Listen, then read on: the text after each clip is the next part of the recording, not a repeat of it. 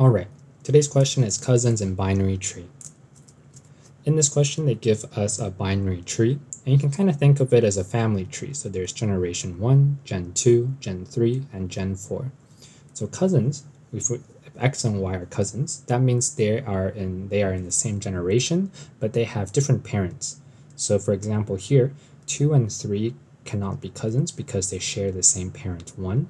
But 4 and 5 can be cousins, 4 and 6 can be cousins, 4 and 7 can't be cousins because they're a parent-child relationship. So yeah, that's cousins. And now we want to check if two nodes are cousins. So the way we do that is we'll use breadth first search. We'll use a modified version of breadth first search.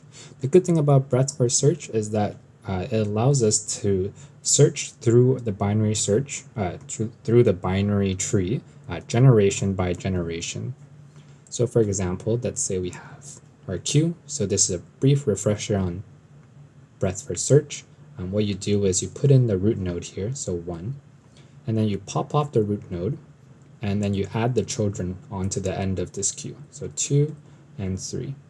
And then you just repeat the same thing. So we pop off 2, and we add the children 4 onto the end of the queue, pop off 3, add in 5 and 6, pop off 4, add in 7 and 8, pop off 5, no children, 6, 7, 8.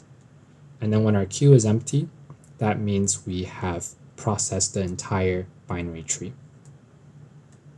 Okay, so how does a BFS help us?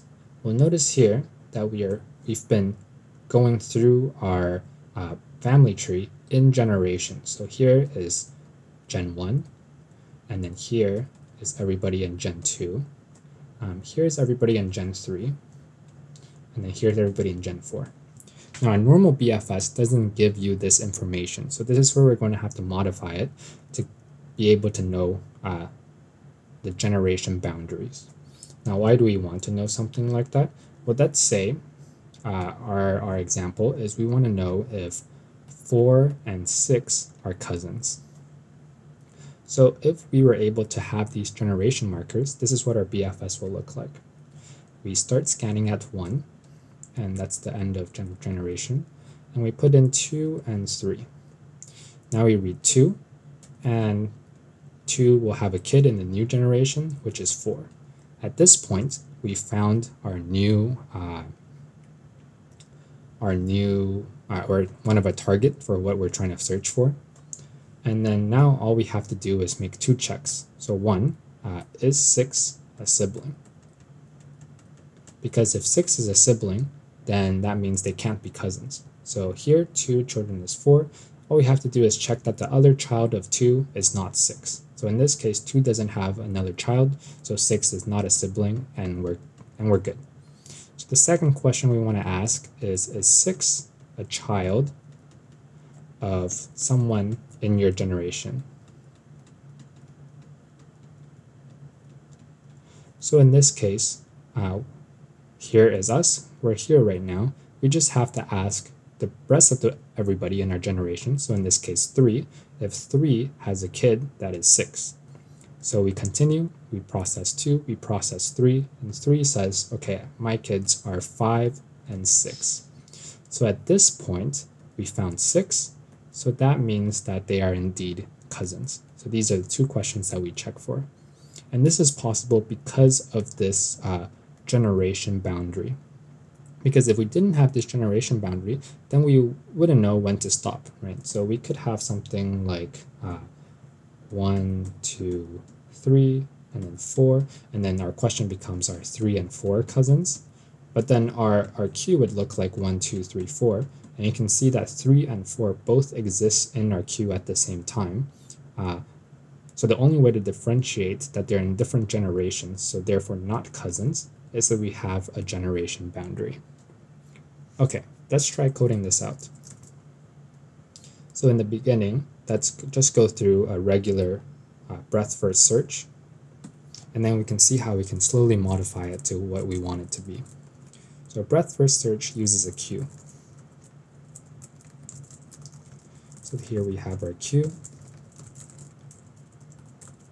All right, so the next thing is that we want to add the root into our queue. And then while our queue is not empty, we will pop off the top of the queue,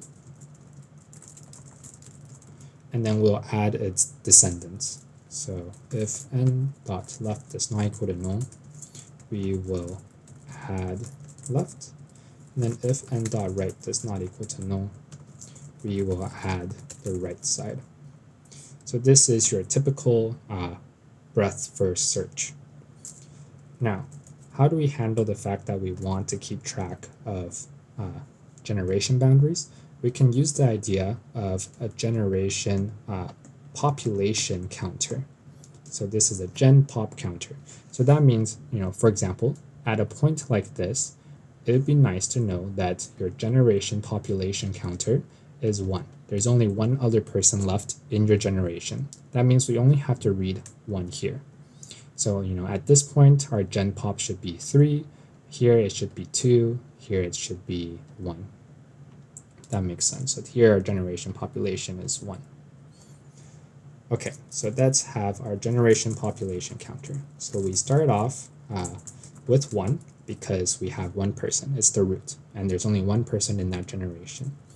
And every time that we read a node from the queue, our generation population goes down by 1. Now what happens if our generation population is equal to 0? That means we are now at the start of a new generation, and we need to reset our generation population to be the correct value. So what is this correct value? Let's see. When we're doing breadth first search, so we do 1, and then we put in 2 and 3 down.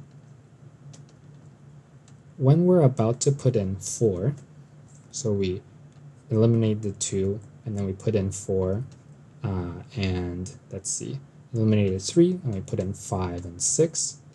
Okay, let's do this as an example.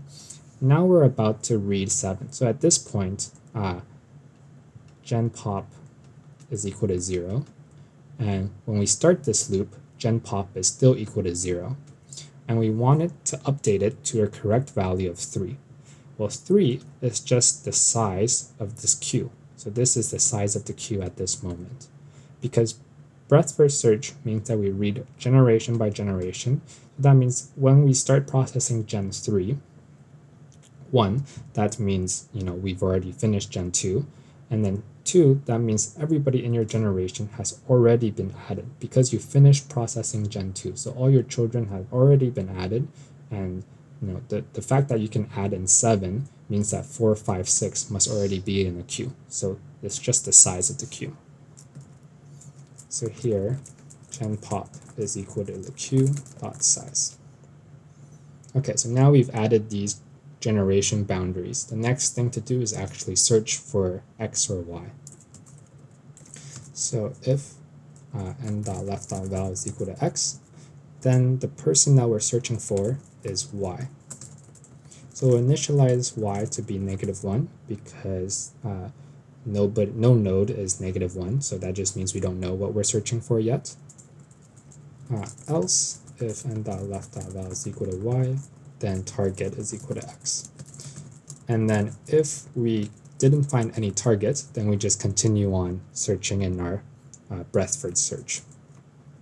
Okay, so let's do a similar thing for the right side. Target equals to y.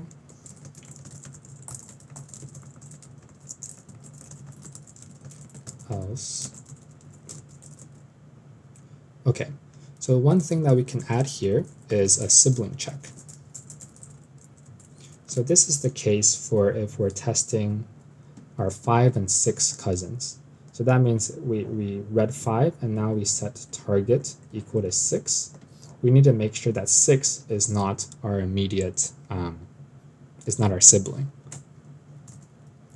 So here we'll do if n.right.val is equal to target, then we can return false. Okay, so what does it mean at the end here if target does not equal to -1? That means we are now searching for our cousin. So since the sibling check must have passed, all we have to do is check everybody else in our generation. So while generation population is greater than 0, so there's people left in our generation, n is going to be equal to q.remove. And every time we remove one person from our generation. And if n.left is not equal to null and n.left.val is equal to target, we can return true. If n.right is not equal to null and n.right.val equals to target, we can also return true. Now at the end here, if we've searched through our generation and nobody had a kid that was our cousin, then that means our cousin is not in this generation, so we return false. And then here, if we search through our whole tree and we never found anybody that's named X or Y, then that means they belong in a different family tree, and we also return false. Okay, let's see if everything is correct. Add, cannot find simple add. Oh, so this should be Q. So Q, add, and Q, add.